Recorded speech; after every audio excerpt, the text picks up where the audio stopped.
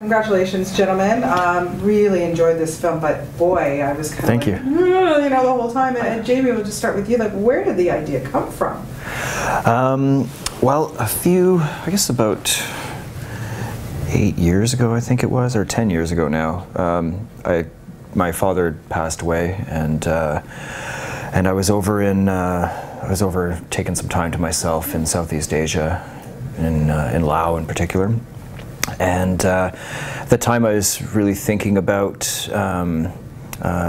like unintended consequences when you set out to do something that's positive or with a positive intent, and there's an unexpected negative outcome. And you know, we go through our lives making, you know, hundreds and hundreds of seemingly like innocuous decisions on a daily basis, and how one poor decision can have a dramatic outcome, or sorry, a spiral out of control, and how that can change who you are, you know, and how it redefines you, you know. Absolutely, yeah. And then that's exactly what I was going to say. You know, here's this guy who goes overseas, kind of like, you know, Doctors Without Borders type thing, and he's there to do good, and he's like, you know, but you know, he gets a few drinks in him, and then bang, his whole life is completely changed. I mean, to me, I don't know, it seemed like maybe one of the most challenging roles that you've had to play so far?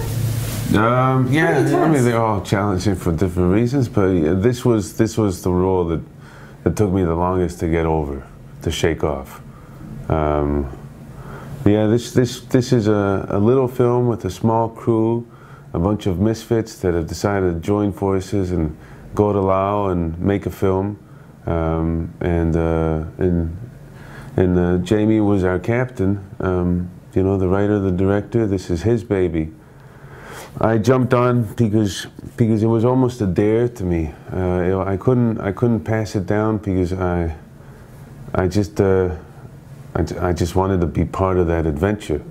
I didn't know if we would be able to manage to make a good film, because there were so many things that were going against it. You know, it's very limited resources, shooting in a faraway country, in a communist regime, but the thing is that it wasn't a smooth shooting experience. It was very challenging. It was very hard. It was hard on all of us. But in retrospect, I don't think it could have gone any other way. You know, I wish we could have just, you know, sat back and think, oh, you know, this is such a lovely sunny day. Wrap time. Yeah, let's have fun. This is great. But no. That probably added, though, to the intensity of the whole. It would, most definitely. Yeah. You know, because your role in this, like, it's non-stop. Yeah, you get to witness me go through a panic attack. I mean, I'm on the run, and I'm running for my life. I'm running from the people who want to stop me, and I'm also running for myself. And it was a heartbreaking guy to play, because he's very much like any one of us. You know, if I have to play a criminal, I try and make that story as personal as I can to me, but ultimately I can tell myself that, you know, he did bad things and his intention was to do bad things, but this is somebody who did something that was bad, but with all the right reasons. You know, he intervenes in the rape of this local Lao girl by this Australian, senator's son. And a senator's son too. But I mean, it's not like you pick the people that you murder. It doesn't matter who his father was. But it's very much about you know, trying to do the right thing. Yes. And he confronts the guy, and the guy beats the crap out of him, and my character sees red. I've never seen red in my life. I know the expression. Well, that's good. Yeah, it's good. But in this film I got to explore, same as I have in many other projects, but I get to explore a life which is not my own, and thankfully so. And that's why you're an actor. Yeah, yeah, because you get to live this kind of stuff. You know? Yeah, but it was a roller coaster for sure. Yeah, it looked like it. Why him? I mean, he's fabulous in this. I'm just gonna. Why not? Why not? That's pretty much what it came down to. They went through everybody else. And then let's just, you know, we got to make this film. So let's just settle. Can we start off with a compromise? Bananas and, you know, a nice hamburger. Yeah. And then no, plus, but seriously, money aside and all that kind of stuff. Like, what do you see in him? What do I see in him?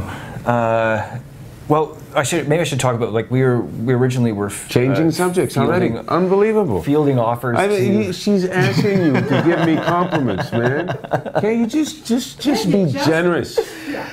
God, I can speak on your behalf as if it were you speaking to me. He's very giving, and he studies really hard. Exceptionally talented. But in all seriousness, though, he's a great contributor. Oh man, you hit me! Don't hit me! I needed someone. He's seeing red. Yeah, man. He needed someone. That's his answer. He needed someone. Yeah. Why did you cast him? Well, I needed someone. And next question. No, I'm serious. Come on. Like, what did you see in him? What did I see in him? Well, I think he's got incredible talent. One thing, like, this is one of these roles where it's you know, it's a rare opportunity. It's not an ensemble cast. The entire film rests on the shoulders of this character, the person playing this character, and yeah, like, I needed someone who was just willing to embrace. I knew it was going to be chaotic. I need someone that wouldn't. You couldn't have a diva on that one. Oh God, no. It would have been after the first day. It would have been. Yeah. Please, somebody get me some water, and can you make sure that the we met actually. It's like Jason. It was none of that. Our casting director. We're getting close to shooting now. Like, it was around Christmas or something like that. Yeah, because the first time I talked to you was on Boxing Day. Was it? Yeah, and we were planning on shooting 4 weeks, and we've been fielding offers to other people, and just schedules and stuff wasn't working out. What happened was our casting director, our Canadian casting director, suggested Rossif. And so we spoke, he auditioned. We spoke first. I had to audition you. Oh, that's right. Yeah, that makes sense. We spoke first. And there was just, I really liked his disposition. You know what I mean? There was it's somebody, he's somebody that you would empathize with, you know what I mean? And also the idea of having, he was 6'5" too. The idea of this 6'5" guy running around. Well, that's a thing. Now the truth comes out. It was just this was meant to be a comedy, wasn't it? Look at that goofy fool running for his life, man.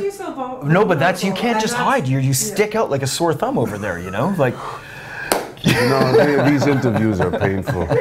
I've requested I'm people. painful. I need to do my interviews solo, man.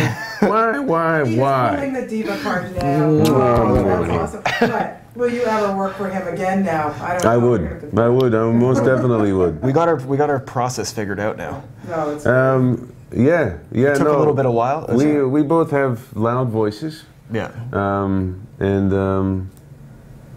You know, it's something that I've learned over the years. I used to just be so thankful that somebody would give me a job, that I would go through the experience of, oh, thank you. What can I do? Can I get you some coffee? What kind of coffee do you like? But do you know your lines? You know, it's that kind of thing. And then you get to the place where, as an actor, you realize that that you ought to be past just saying thank you, and your job is to contribute.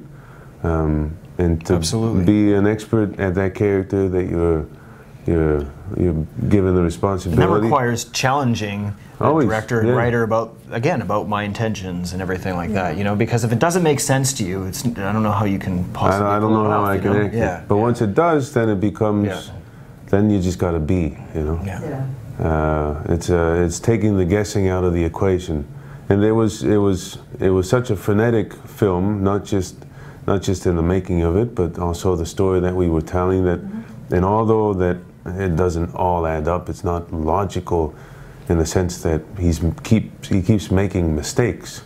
But it had to make sense to me, and he humored me. We spent a lot of time just you know, working on scenes, rehearsing, touching stuff up, and mixing stuff around, and writing new scenes. And constantly rewriting throughout the entire process, No, it was really good. It was very intense from beginning to end. I mean, once that happened, and then, you know, from there on in. And, you know, Rossif, I wanted to ask you, because you moved to LA for a little while, and then you came back here, and obviously that's working out really well for you, because 3 great Canadian films in this festival. Yeah, thanks. 3 great performances. And, thank you.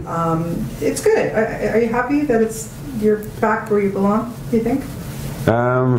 Yeah, thank you for saying this is where I belong. I'm privileged enough to call this place home.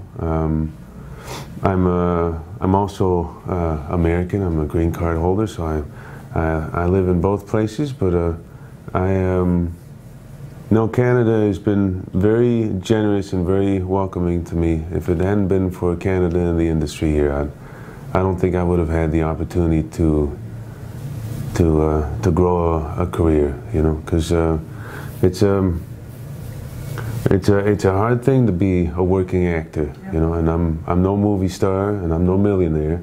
I'm just a guy who works, but the thing is that with every experience I get to learn, and I get to grow, and I get to bring more to the next picture, and that's my real joy, and Canada has allowed me to get all these opportunities that have allowed me to grow, you know. That's great. Yeah, that's no. Great. Well, we'll keep you, that's for sure. Yeah, will you? No question about it. You guys, such a great movie, honestly. Thank you. Thank you so much. Awesome job.